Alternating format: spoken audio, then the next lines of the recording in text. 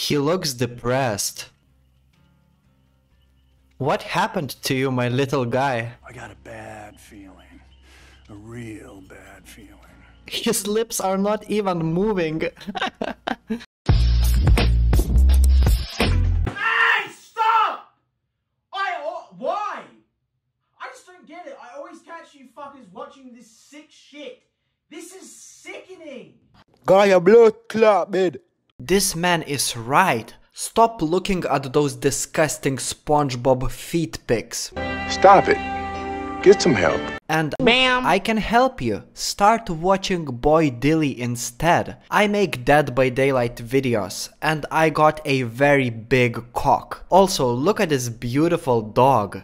Yeah, he's dead now. But anyway, don't forget to subscribe to my channel to make me a happy little boy. Also, you can become my supporter by clicking that jingly wingly join button. I will play Dead by Daylight with you, you will get an exclusive Discord role, and you will get to see some exclusive secret videos. Join now and satisfy your inner needs. Anyway, let's get straight into the video. So, Nicolas Cage is in Dead by Daylight. Oh, I'm sorry, that's the wrong picture. Okay. So, Nicolas Cage is in Dead by Daylight, and honestly, I have never seen even a single movie with this guy, so I have no idea who the fuck is this dude. So naturally, I wasn't excited for Nicolas Cage to come to Dead by Daylight. I did not expect anything good, but I was wrong, man, because we got some of the craziest perks we have ever seen in Dead by Daylight. So the first perk is Dramaturgy. This perk is kind of crazy. Basically, you press your active ability button and it gives you 25% of haste effect for 2 seconds, which means that you are extremely fast for 2 seconds. But after using this perk, you will become exhausted for 40 seconds, and also one of the following unknown effects will apply. You will either become exposed for 12 seconds, which is a very unfortunate scenario, or you will gain additional 2 seconds of haste effect, which will help you to escape the killer, or you will scream but nothing happens, or you will get a random rare item and you will drop the item you're holding in your hands for that random item. So this perk is a completely RNG perk. This perk can be a very good perk, but in some cases this perk might result in you dying earlier than you thought, because you will become exposed at some times. So just take a look at me trying this perk for the first time. Wait, where is the hill? What the? Okay. Okay, look. Wait, what the fuck? I fucked it up. I'm exposed now! Shit. Okay. I fucked it up, there's no window. Excuse me, please hit her, not me. Hit her! What the heck are you doing?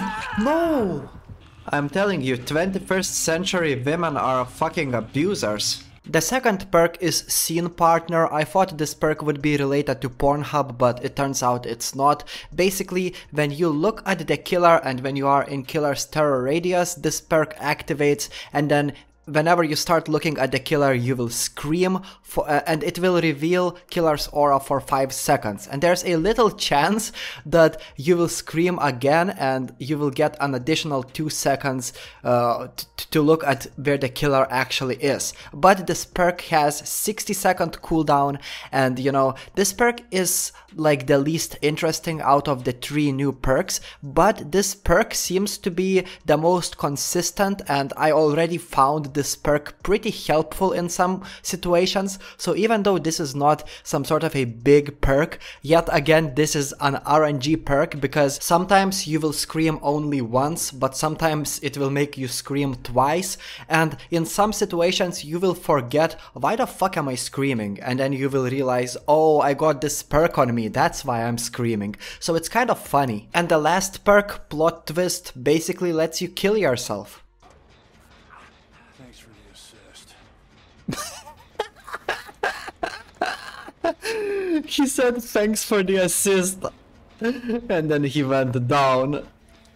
Yeah, when you are injured, you can literally go into the dying state by pressing your active ability button. And then when you are in the dying state, you can basically recover, fully recover yourself, just like you would with Unbreakable. But if you recover yourself, then you will be fully healed as soon as you recover, and you will get some additional haste effect. Honestly, I would never expect a perk like this coming to Dead by Daylight. I'm incredibly surprised, and surprisingly this perk is kind of useful. For example, imagine you are playing against Albert Wesker and you are close to a window, already injured, and Albert Wesker charges his power at you. Then you press your active ability button and you go down, and when Albert Wesker charges his power at you, he will just vault through the window instead of hitting you because you're already downed. This is very useful, especially if you are playing on a map that has 2 floors, for example RPD or Midwich, because then the killer will just fall down into the first floor and you will have a bunch of time to recover yourself. So this perk, Plot Twist, it sounds like a meme perk, but it's probably like the most useful perk out of 3 new perks, and I'm honestly very surprised with all of these perks. They all sound very situational, very RNG, and kind of comedical. The reason that RNG nature of these perks makes me happy is that I believe that Dead by Daylight is a casual game, it's not a competitive game, and all of these stupid developer balancing decisions were starting to piss me off, and right now I thought what a great time it would be for developers to introduce something pretty casual into the game. And these perks, they don't sound like meta perks. It's not like I will use these perks all the time, but I don't believe that you will use these perks all the time either. But it's very fun sometimes to take these perks into your game, and they will make your games go so much better. They will make you laugh during your games. I only spent like 30 minutes on the PTB today because I was too busy with stuff, but I already had my fun in 30 minutes.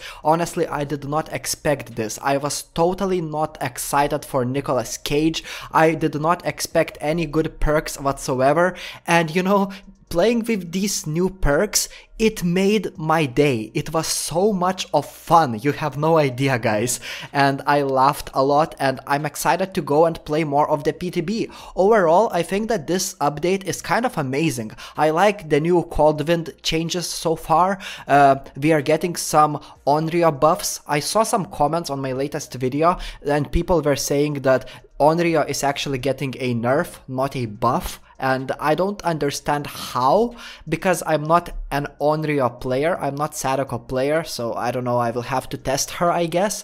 But other than that, all of the new changes so far are surprisingly good. Usually I hate Dead by Daylight updates because DBD developers tend to fuck something up.